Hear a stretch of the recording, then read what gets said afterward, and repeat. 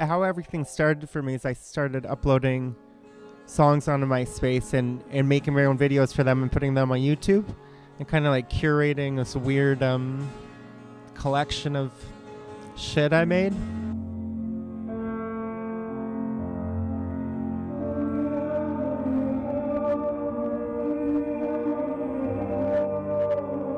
Well, I had never made music before, and it wasn't something I knew I could do. I'd played piano my whole life, but I think it was just a mixture of I had something to say for the first time, or something that I was proud of to say, because I wrote bad poetry growing up my whole life, but I think getting healthy and going through a lot, kind of saw the bigger picture of things, and I needed to share it for some reason.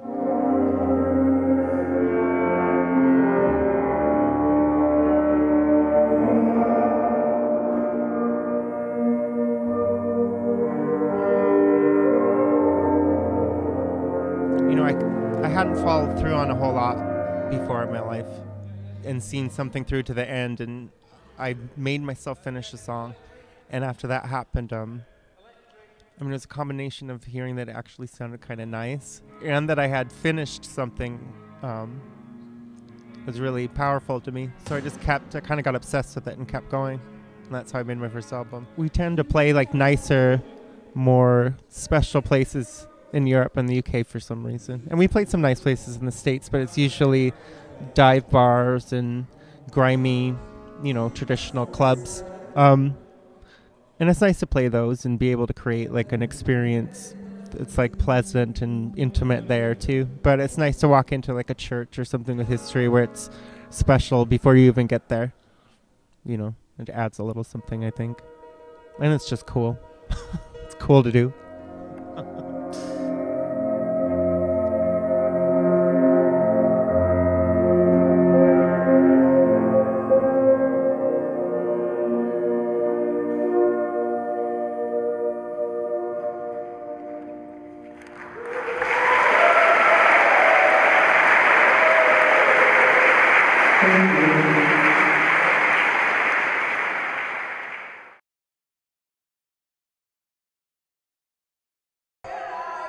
Holy shit.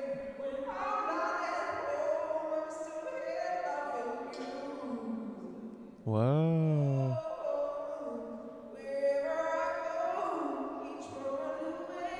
She's not playing a game.